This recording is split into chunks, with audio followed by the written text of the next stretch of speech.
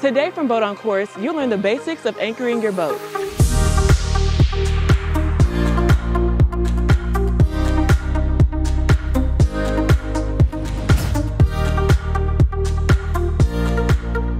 Anchoring your boat is a skill that every boater should master.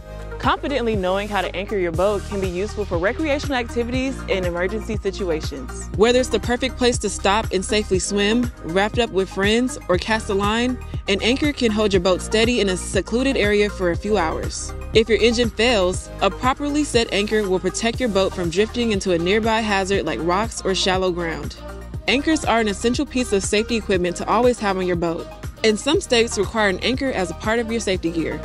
Common types of recreational anchors are categorized by their shape and function, and they fall into 5 major categories: the hook, the plow, the fluke, the claw, and the scoop. Research which anchor is best suited for your boat and the waterways you boat on the most. Anchors are heavy and can cause a man overboard situation, so make sure your life jacket is snug while anchoring. Before lowering the anchor over, let's talk about the anchor line. The line can be all rope, all chain, or more commonly a combination of both. The chain provides weight, so this combination is most effective.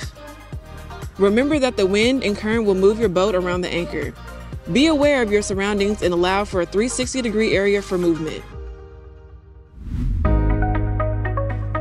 Before lowering the anchor line, ensure that it is free of entanglements. Coil your line and keep it away from your feet. First, secure the end of the anchor line to the bow cleat. Second, you need to estimate the depth of the water. If your boat has a depth finder, that will be the easiest way. If not, refer to your nautical charts. Knowing the water depth will help you decide the correct amount of anchor scope required. The anchor scope is the ratio of the length of anchor line you will want to let out to the depth of the water.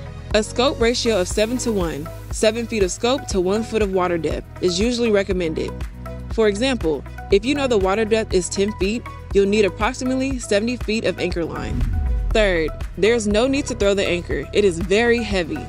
Throwing an anchor can damage the side of your boat. Fourth, double check the coiled rope is away from your gear and your feet and begin slowly letting the anchor line out. When there is wind and current, the boat will drift away from the anchor. Use the anchor scope and also set the anchor. If there is no wind or current, once the anchor is lying on the seafloor, put your boat into reverse idle and slowly stretch out the anchor line from the bow to set the anchor. And fifth, verify that the anchor is set and not dragging on the bottom. You can sight on 2 landmarks on shore, or use your electronics such as a GPS, chart plotter, or depth finder to sound an alarm if the boat is moving.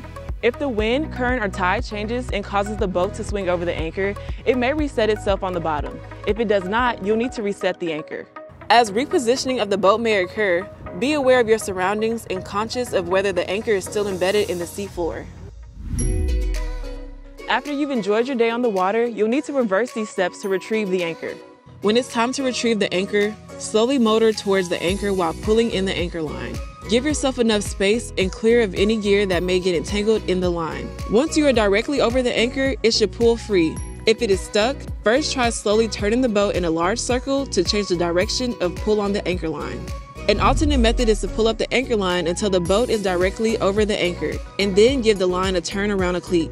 Pull it taut as the bow dips in the bottom of a wave, and when the next wave lifts the boat, it may break the anchor free. Remember, never tie off an anchor to the stern of a boat.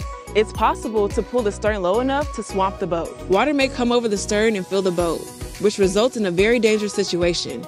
If you can't release a stuck anchor, it's best to simply cut the line and replace the anchor. The seafloor may have rocks or other debris, and we may occasionally lose an anchor. Don't be embarrassed, it happens to everyone at some point. To recap on anchoring, remember these steps. Check that your life jacket is snug during anchoring.